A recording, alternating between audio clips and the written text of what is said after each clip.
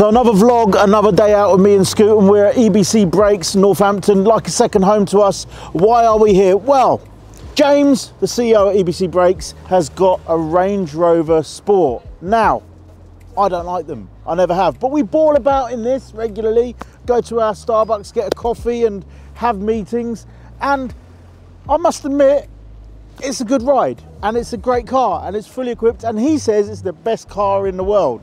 After all, it's a Land Rover, Range Rover Sport. This is the 3-litre twin-turbo diesel, gives you about 306 brake horsepower. We bawl about in it all the time. You feel like gangsters.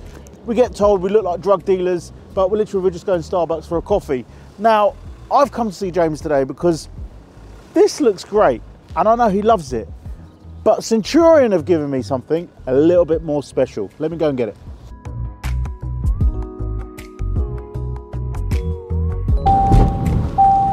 Oh, switched up the game with Centurion's SVR. This is currently on the market on their website for £83,000, 2018 Estral blue. When I think of SVRs, I think of Super Veloce Roadster, the Lamborghini. But I'm so disappointed that I actually like this car. So this is actually the first time I've ever driven a Range Rover, and to drive the SVR has surprised me.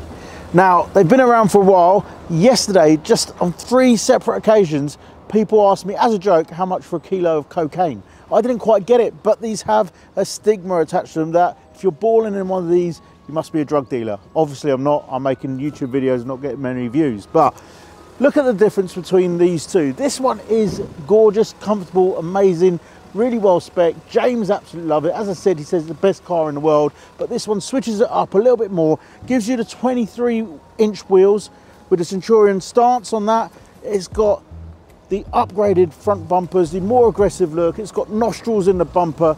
It's got the bucket seats inside. It's just taking things up to another level. We're trying to make James feel inferior with his Range Rover Sport, and I think he's going to get some upgrades. When we're at EBC, it's always great to pop in at the Centre of Excellence and see what is happening. This is the R&D hub for global EBC Brakes, and we've got a Corvette Club UK members car in. That's the C6.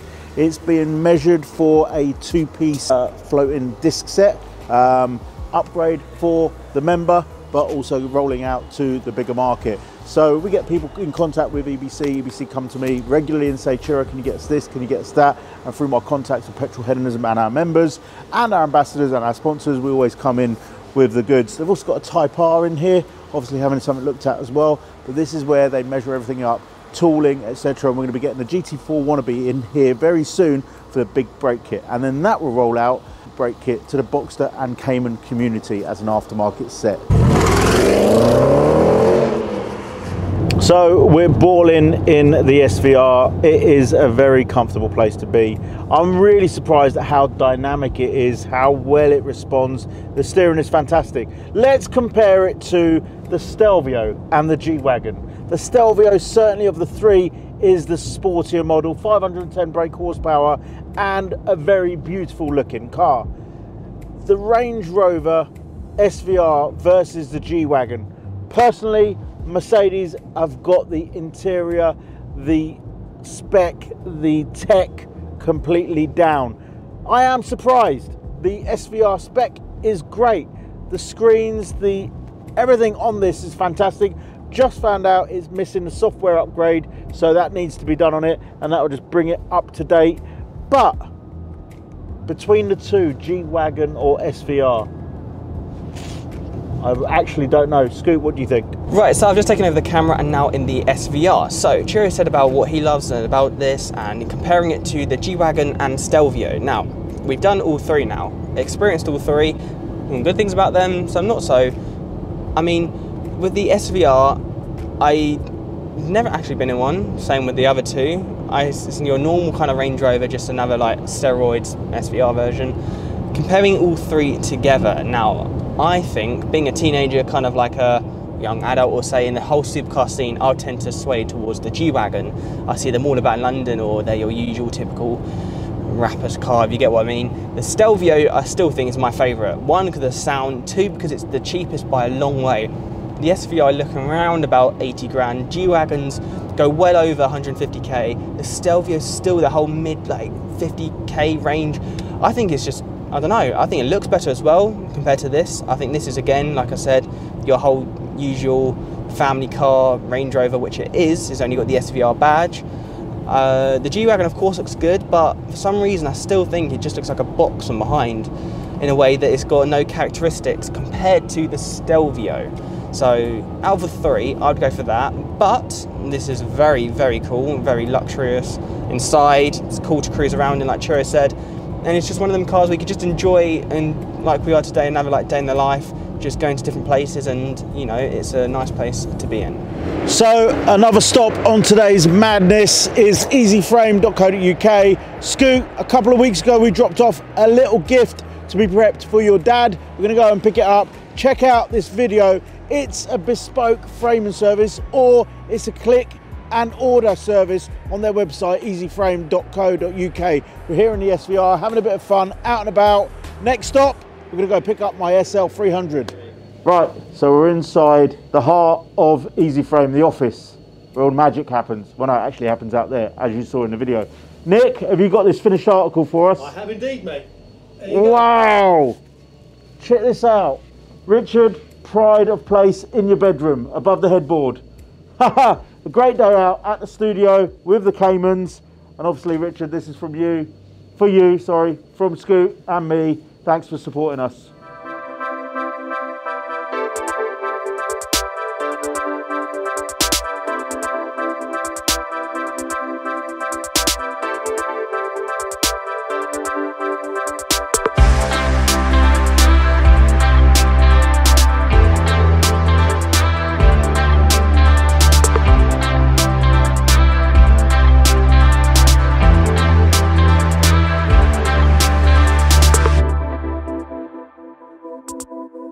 It's a new car day as well, kind of new car day. I haven't had the car properly for about 2.5 years. Before the head gasket went, we had that all fixed up at Supercar Service.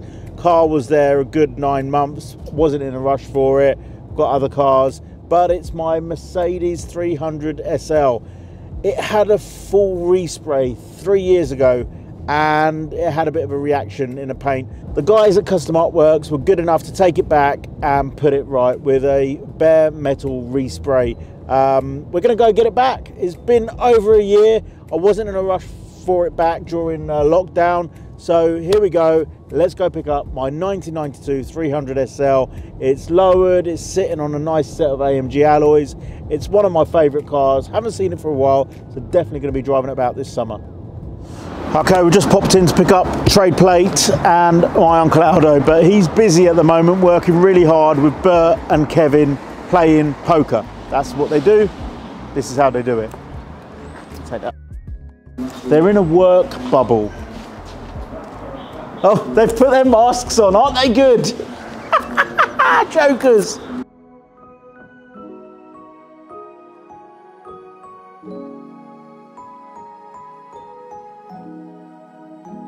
Right, it's literally like new car day for me. The 1992 300 SL. I've owned this car for about 5-6 years, but it's come back absolutely gleaming after a 1-year renovation on the full paint job, bare metal paint job by Custom Artworks in Sutton.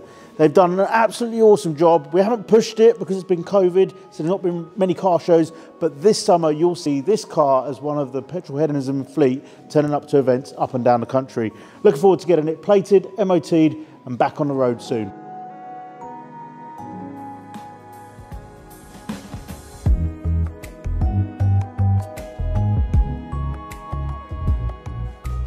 So it's been a great day down at EBC Brakes, picking up Ciro's car and the surprise for Dad. Now I've just come back from work and it is dark outside, the light's gone, but I thought why not get his reaction on camera. So currently I'm in my room, the gift is right there. I'm gonna go into the little office and give him the gift. So I'm in Dad's little office and as you can see he has got his eyes shut. So the moment of truth, Dad literally has no idea. I'm following Ciro's instructions and giving it as a little surprise. So, Dad, are you ready? Yep. Are you sure? I think so. Are you positive? I'm a bit worried. Okay, well, it's not moving, it's not alive, it's not a king cobra. That is for sure. Right, so, you can look to your right without opening your eyes. And ready, 3, 2, 1. Oh, wow. That is amazing. That's my car.